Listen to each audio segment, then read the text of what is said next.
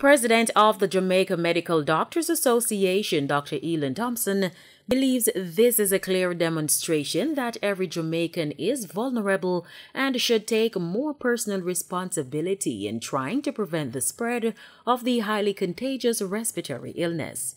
The health minister Tuesday night reported that the 13-year-old boy, who is from Kingston, was one of 2 newly confirmed cases. His mode of transmission is under investigation.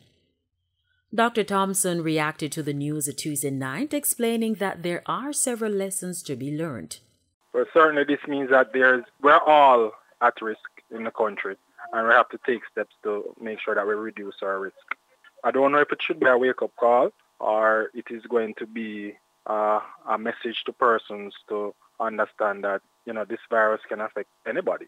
So we need to be vigilant. We need to look at credible news.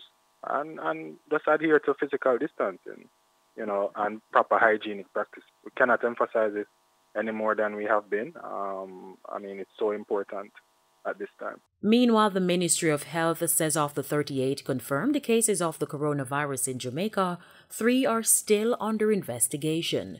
24 are imported cases and 11 import-related. In addition to the 13-year-old boy, the other new case is a 48-year-old man from St. Elizabeth with a travel history from Boston and Atlanta in the U.S. He arrived in the island on March 24.